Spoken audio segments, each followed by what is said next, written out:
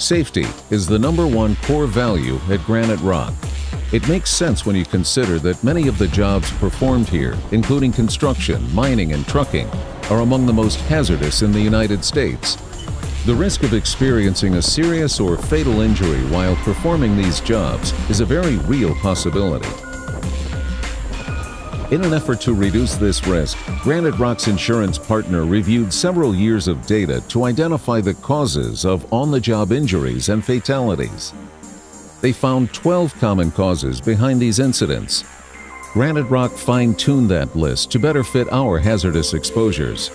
These common causes are known as the 12 life-saving habits.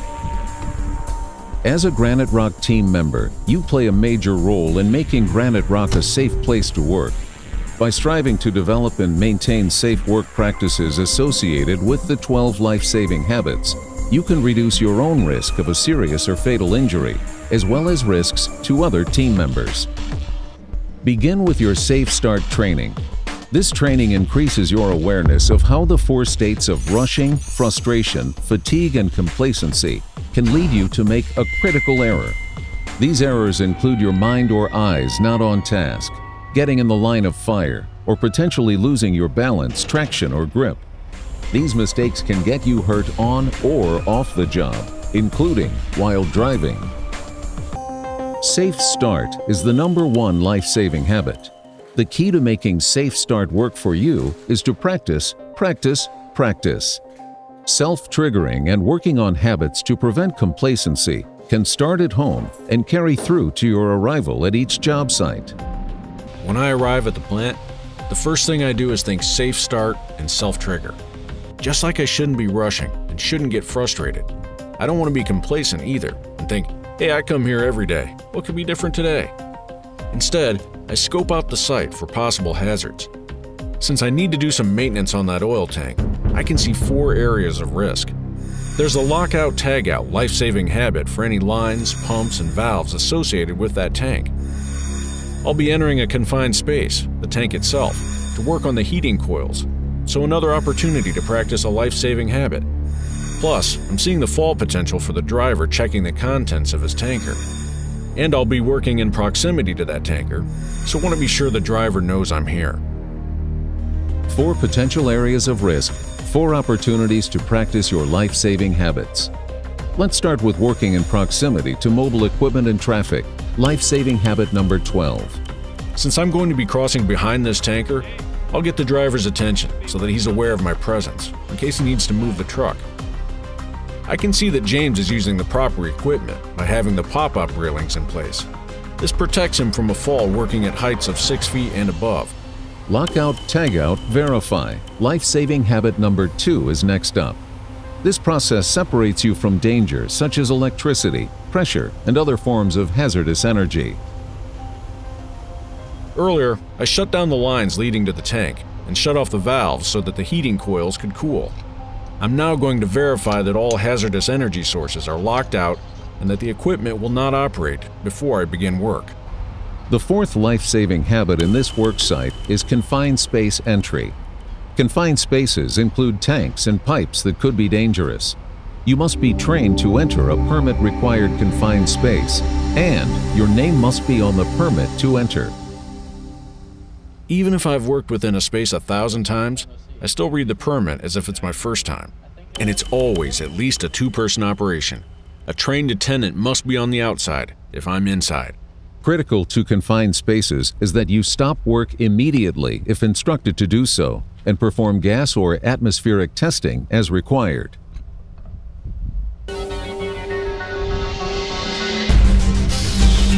Not all work sites present the same hazards or the same opportunities to practice all of your life-saving habits, but nearly all jobs put you in proximity to equipment. It's just the equipment that changes. Hundreds of workers are killed each year by coming into contact with mobile equipment. The main causes of death are struck by, run over, and caught in between.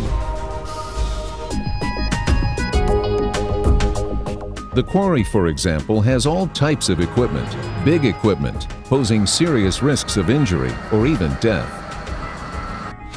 There are a lot of opportunities to get hurt out here. That's why I'm always heads up. Today I need to troubleshoot a light on that conveyor over there. So what do I see? This can also be a busy traffic area, including trucks and loaders. Since I'll be working on the light, I need to lock out and tag out that circuit. Because I'm going to use the aerial lift to access the fixture, I'm going to be working at a height of over 6 feet. That means I'll need to use fall protection equipment. But first, I have to check out that aerial lift. It looks like it has a do not operate tag, which means bringing in another lift. Life-saving habit number 3 is safe equipment operation. Do not operate equipment that has been removed from service, has not been inspected, or you've not been trained to use. My lucky day, the lift just went through maintenance and is cleared for service. That means I can do my pre-op inspection and get started after I lock out, tag out the circuit. So once I've verified the lockout tagout, I can grab my safety gear for working above 6 feet. In addition to my normal PPE, I have a harness and I'm going to tie into the aerial lift via a lanyard. Training at heights to work outside of the handrail system, you must inspect your fall protection equipment. Always tie off to an approved anchorage point and always have a rescue plan.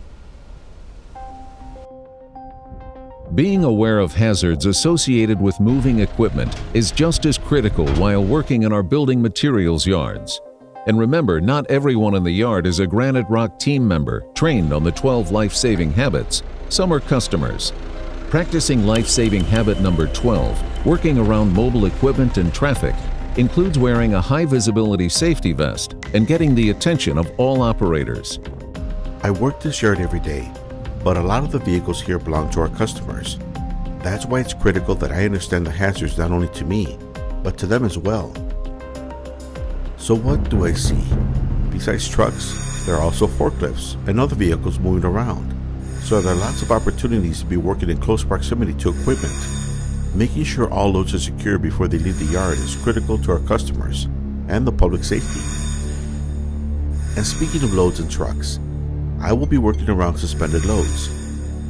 Here, I can also see that this yard has overhead power lines. That's a hazard I take note of whenever I'm in that part of the yard. Avoiding contact with utilities is life-saving habit number 11. Overhead power lines are not something you'll find on all job sites, but where they are present, they're especially hazardous because they carry extremely high voltage. Fatal electrocution is the main risk, but severe burns is another potential outcome. Where there is a risk of equipment contacting overhead power lines on job sites, danger, overhead power line signs are posted. When necessary, take protective measures like shutting off the power or insulating the lines. I just assume all overhead power lines are energized at lethal voltages and stay at least 20 feet away. Typically, I'm out here working my forklift and helping load materials into trucks, our trucks or our customers' trucks.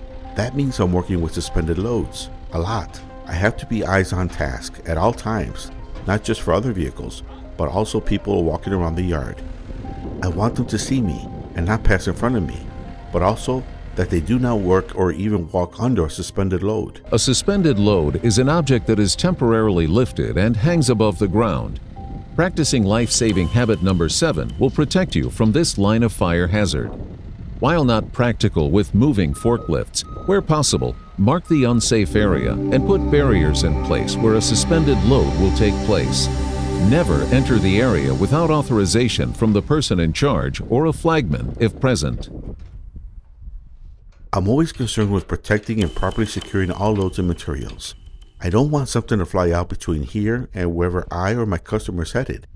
I inspect all materials and equipment to make sure it won't move. I'll check for distribution as well and make any necessary adjustments. And I'll double check the securement devices like binder straps or cargo nets to make sure they're installed properly too.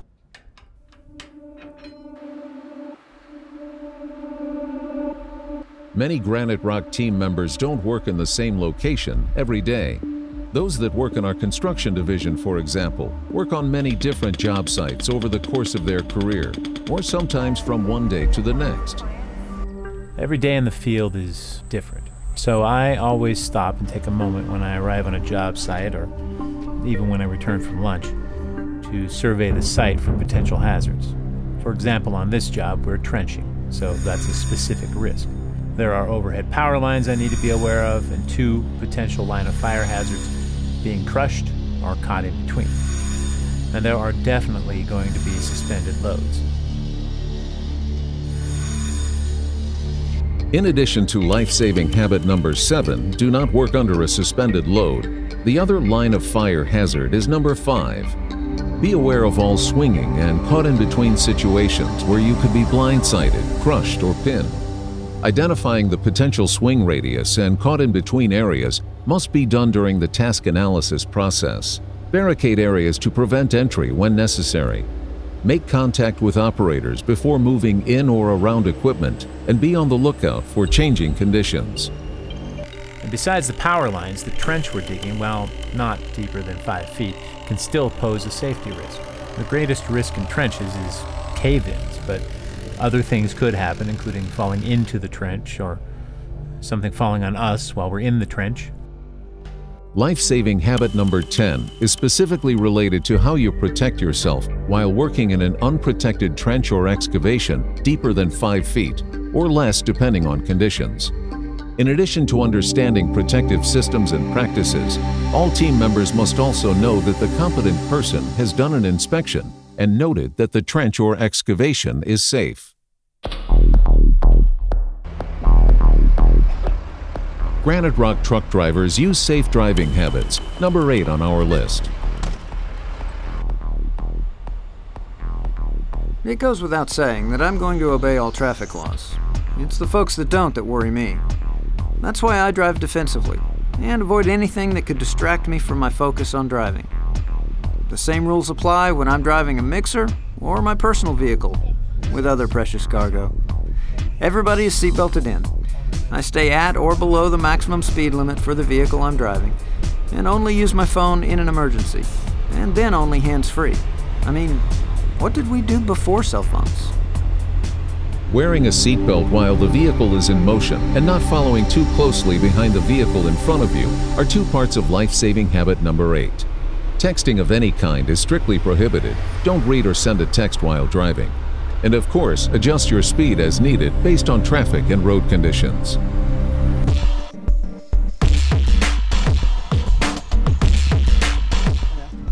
Those are the 12 life-saving habits.